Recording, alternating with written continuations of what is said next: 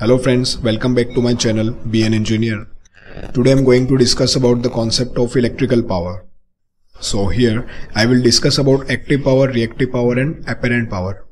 Also I will discuss about the formula and calculations of these powers. So let's start. Active power is known as the real power or average power. Active power is also known as the useful power. The reactive power is known as the unused power. It is also known as imaginary power. And the apparent power is combination of both these powers. Actually it is vector combination of both these powers. And the apparent power is also known as the complex power. Now, the active power is denoted by capital P. The reactive power is denoted by capital Q. And the apparent power is denoted by capital S. And the unit for active power is kilowatt. And unit for reactive power it is kVAR. And for apparent power it is kVA, that is kilovolt ampere. Now before coming to the calculations and formulas, we must understand about the power triangle. So here you can see a right angle triangle. So here the base represents active power. The perpendicular represents reactive power and the hypotenuse represents apparent power.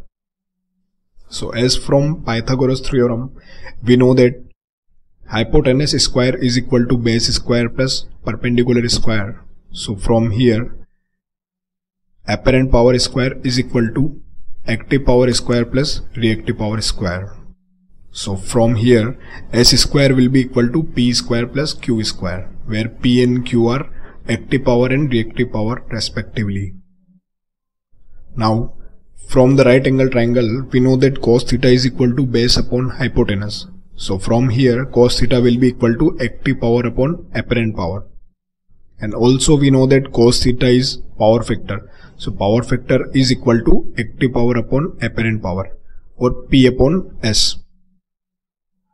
So we know that complex power S is equal to voltage into current, that is VI. And also we know that cos theta is equal to P upon S. So from here P will be equal to S into cos theta. So P will be VI cos theta. So this is active power. And we know that sin theta is equal to perpendicular upon hypotenuse. Look at the triangle. Sin theta is equal to perpendicular upon hypotenuse.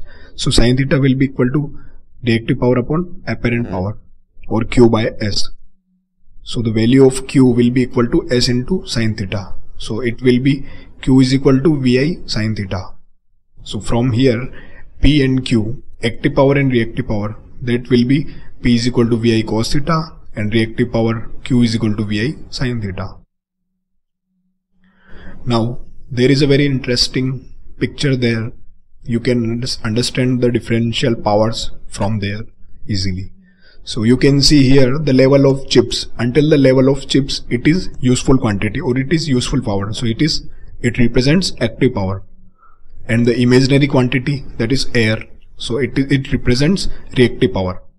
And the combination of both the powers represents complex power or apparent power. So I am sure you have understood about the concept of electrical powers, that are active power, reactive power and apparent power.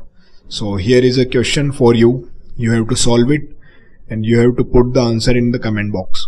So the question is, an electrical device has power factor angle 0 degree. If its apparent power is 20 kVA, then calculate first active power, second reactive power. So you have to calculate it and put the answer in the comment box below.